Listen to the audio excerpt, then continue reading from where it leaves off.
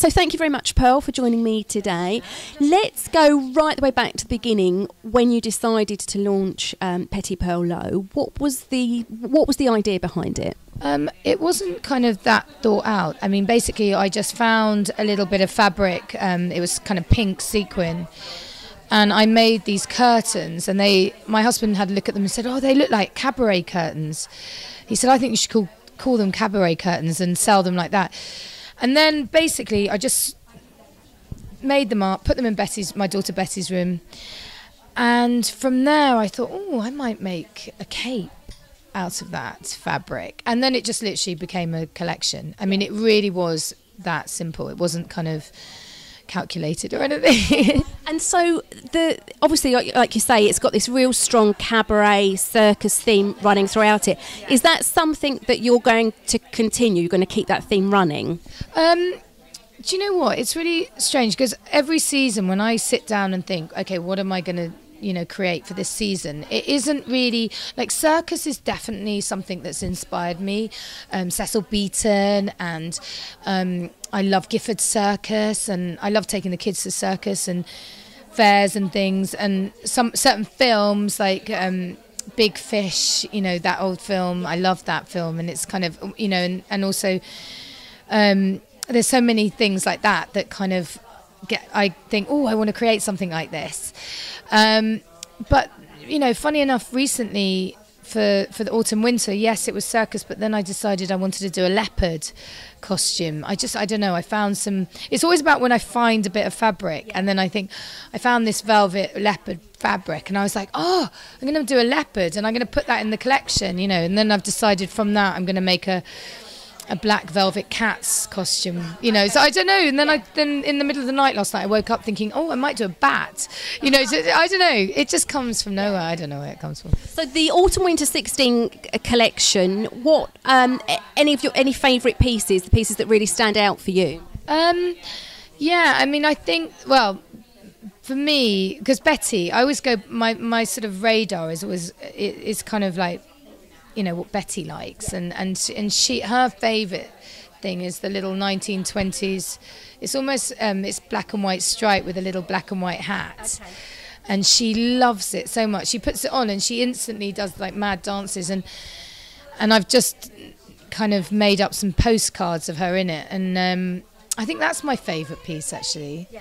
It's that sort of, it's almost like those kind of 50s cinema girls, they sort of used to wear, they'd have the trays and they'd have the little hats, and that's what it's like.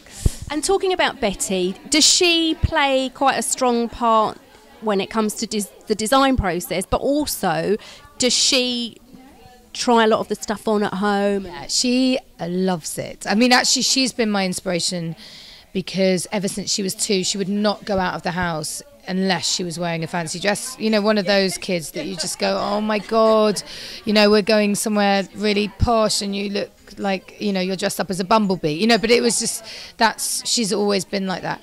And I think that I would, because I'm so obsessed with kind of vintage, and so I would find her these unbelievable outfits, but that, she'd put them on, she'd go, oh, it's scratchy, I'm not wearing it, no, take it off. And so I think, okay, I've got to make her one that isn't scratchy. Yeah. So that's how, it came about, really.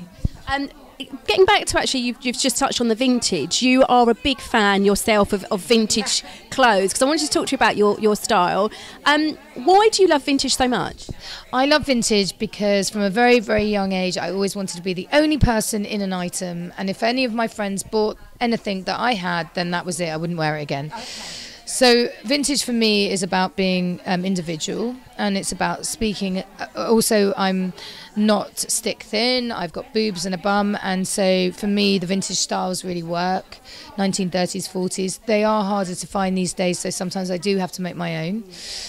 And also, I just love the fabrics. The crepes and the silks and the satins and the tulles that you just don't find anymore. Now, obviously, a few years ago, you designed a women's line collection for Peacocks. You also did some stuff at Liberty, some dresses and some interior stuff.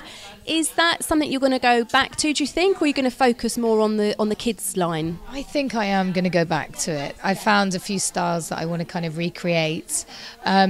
I get a lot of emails and tweets and Instagram messages from people saying that they really miss my dresses and they have to buy them on eBay. And the only reason why I didn't do them was because I just felt like I needed to do something else. I sort of felt like I'd done it, you know, and I just felt like I wasn't inspired by it anymore. And everything that I create, because I'm such a creative person. I think in pictures and I'm constantly creating in my head. It just hasn't been something I've thought about recently, but I'm sure one day I will do it again.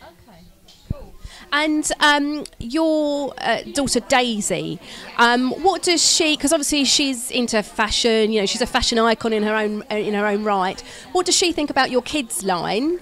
Yeah, she loves it. She gets really jealous of Betty because she says, you know, it's Betty gets to dress up in all these things. Can you make one in my size? So hence I've made a butterfly that she's going to wear for Glastonbury. And she's asked for it in different colours. And so, yeah, we're going down that route. We're going to kind of do a few special pieces for Daisy. But yeah, she loves it. Excellent. And just lastly, with the brand, where would you like to take it? Where would you like, you know, is there anything else you'd like to add to it? Yeah, I mean, I would love to do loads of things because that's how my brain works. You know, I create all the time. I'd love to go into kind of children's interiors. I've already thought I want to do some sheets with kind of all my kind of circusy thing, and I'd like to do some bridesmaid dresses, and I don't know, I feel like I want to take it much further, but I feel like I'm only sort of kind of feeling my way. It's all very new to me. This is my I'm now going into my third season, and it's just me. I don't have anyone else.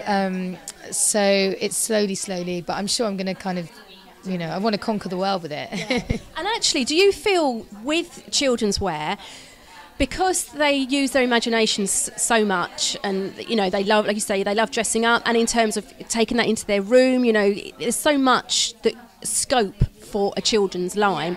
Do you feel there's more you can do because you can be a bit more creative and a bit more out there than you can, say, with adult stuff? Yeah, definitely, because you can sort of use kind of really mad colours, and you can add bells, and you can do things that you can't, you know, always do for adults. You know, I've tried kind of doing interiors for adults and stuff, and it isn't an easy market, I don't think. I mean, I do a lot of interior design for people's houses, and that's a kind of side thing that I do, which I love.